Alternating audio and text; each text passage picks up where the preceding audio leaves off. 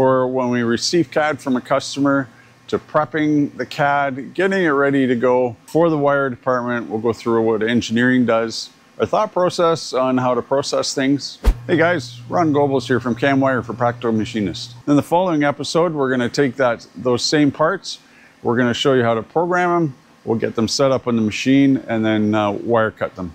These are fairly straightforward, simple parts, but a good starting point to develop from there. So here's a very simple punch we need to make. We need to make 8 pieces of these punches. Cuts all the way around. Very straightforward D2 material. Just normal run-of-the-day punch. Nothing critical about it. Easy to make.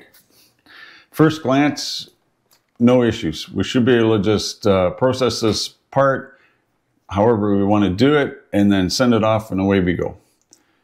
But when we look at it closer, we're going to find some issues. And I'm going to show you. Nice radius here, some straights, but here's where I see the issues, is right here. This is actually a spline and not arcs, because I don't see the definition line here for this radius into this radius, back into the corner radius here. It's all one. And something funky's going on with this hole here too. Not sure what it is, but I'm guessing it's splines as well.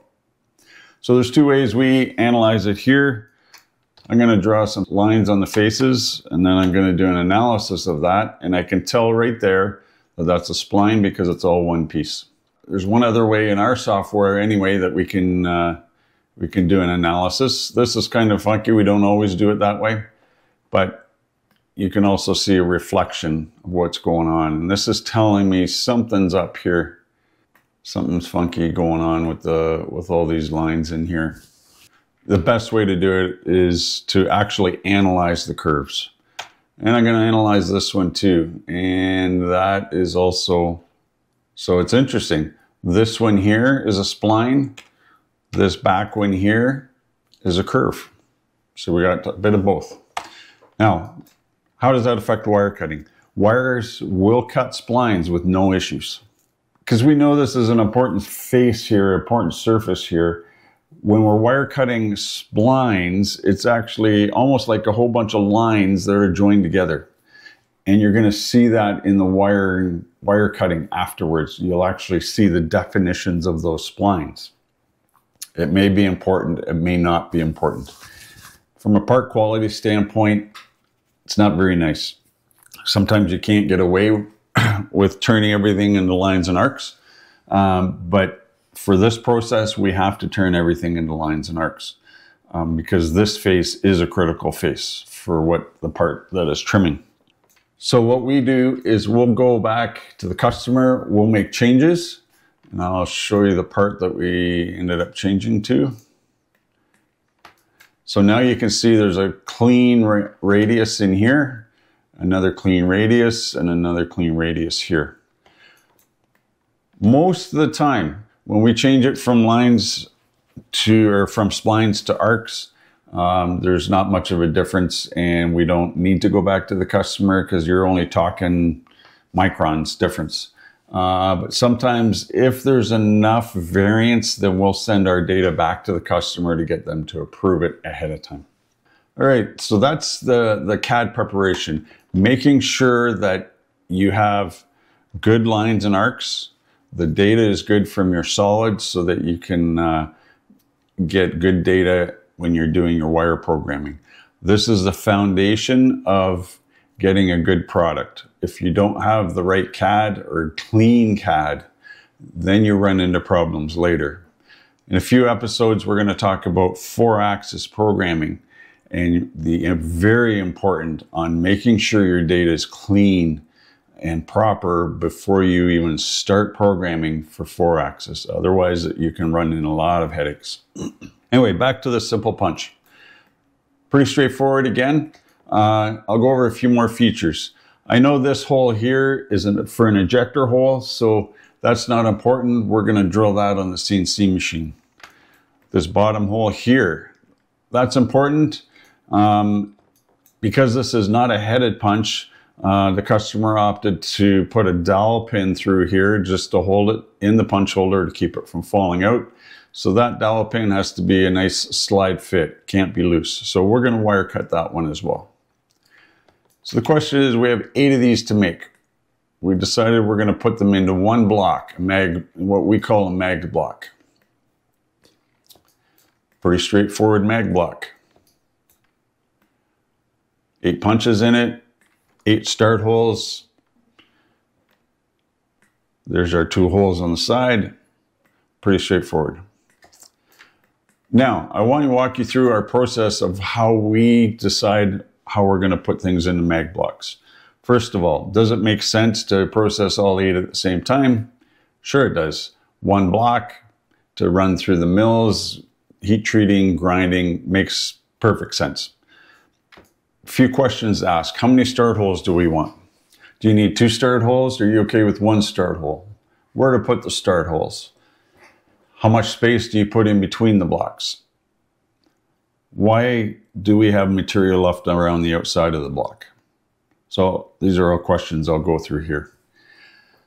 We typically like to clamp our blocks right to the table if possible. The extra cost for material here, negligible. Doesn't change anything in the heat treat cost, and it gives us extra material if for some reason one of these punches gets scrapped, either by a bad wire cut or the tool maker needs to make a change and we need to cut another one. Well, we got space here for 2 for sure that already have that side hole put into it. So then it's easy. We just keep this block until the project's done, and then we have opportunity to cut more parts here, and we could cut a few more here if we had to and add in the second hole. All right, how much space to put between blocks? We get designs sometimes where the customer actually makes this mag block themselves and they send it to us. And sometimes we get where they leave minimal distance in here. We typically like to leave minimum 1/8, depending on the size of the punches. Sometimes we'll go up to 1/4 inch. The reason for that, we've had times when this is too close and then that webbing as we're wire cutting gets too weak and it starts moving and it'll pull parts, and that becomes an issue. We prefer to have a little bit more material here. Again, price is negligible for the security of knowing this punch isn't going to move, the web isn't going to move when we're cutting the second punch. Creates a lot less issues when for a little bit of extra material. Question about start holes. How many start holes to have and where to put them? That seems to be an art that a lot of people haven't figured out. And it doesn't matter how many times we tell our customer where to put start holes and try to train them when they send us mag blocks. It never seems to work, and we usually end up hole popping our own holes in there. These blocks, because we were responsible for making the punches, we could design the mags. So I'll go through our thought process of why we put the start holes where we do, and just give you some tips on what to think about when you're putting start holes in your blocks. So we put the start holes here, and the lead in is going to be on this flat face across here, so that we can easily grind this face after heat treat, or sorry, after wire cutting. There's going to be a little tab left on. We are not going to glue these punches in to get rid of the tab. We're going to be, we'll just put them on the grinder and just grind them. And the reason for that, the punches are going to be on the grinder anyway, because there is, you can see a 4th thou, it's about a 4 or 5 thou gap here that the tool maker has to grind this edge on. So they can easily grind the tab off as well. We went with one start hole for this. You could have gone for 2 start holes and put 1 here. We are double skimming these, so we're going to double skim all the way around and then stop here. Now, sometimes what we'll do, if we only need a double skim on one side, we'll put another start hole here. That will allow us to come down here, and we're going to be able to double skim this. And actually, so sorry, there'll be 2 start holes, 1 start hole here and 1 start hole here. That'll allow us to double skim this face, come back, do our turnarounds, and then we could do a one burn if, say, we wanted to do a one burn all the way around the rest of the part.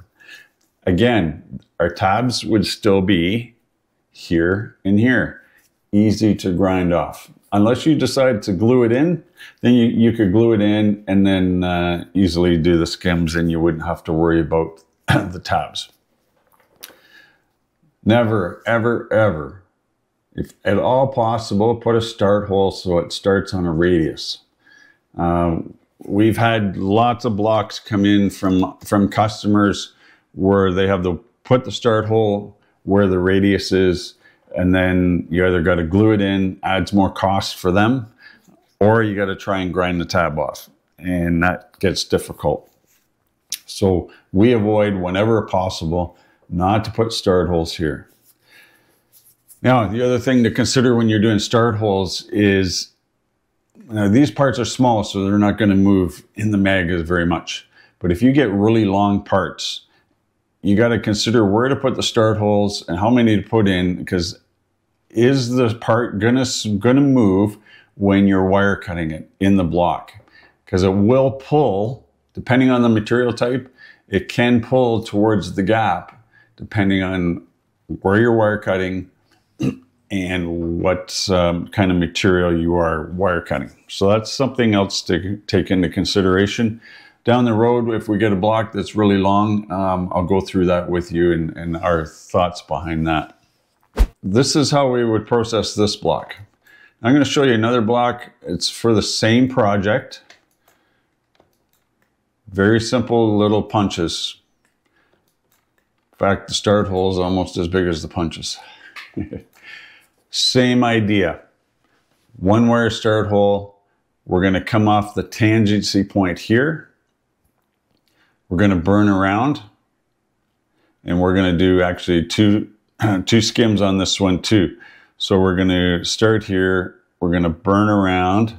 We're going to stop 50 thou before the wire came in, and that'll be our little tab to hold. We're going to burn around, skim, and then we're going to part off.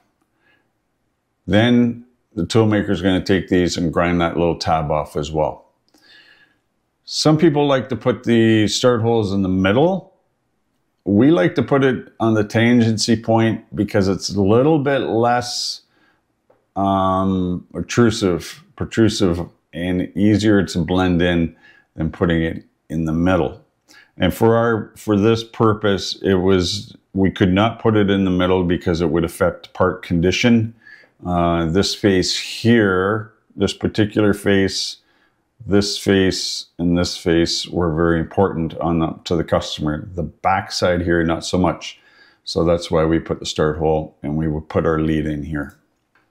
Again, these punches here had holes going in to hold the dowels in, so we wire cut those as well.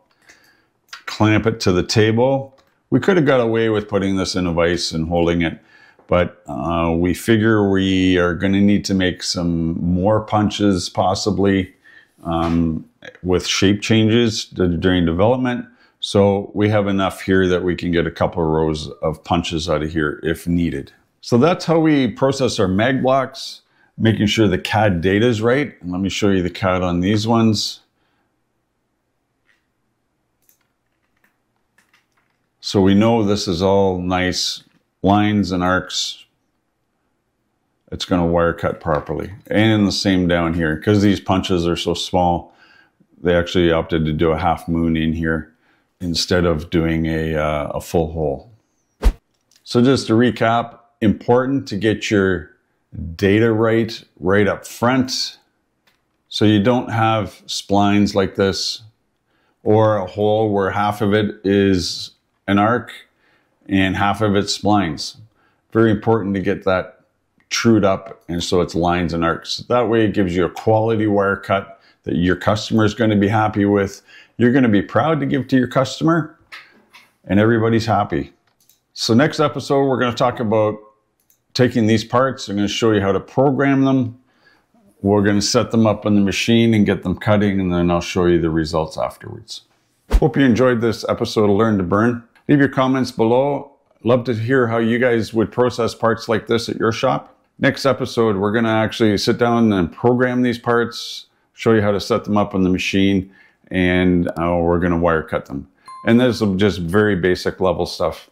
Keep those spools turning and those wires burning, and we'll see you next time.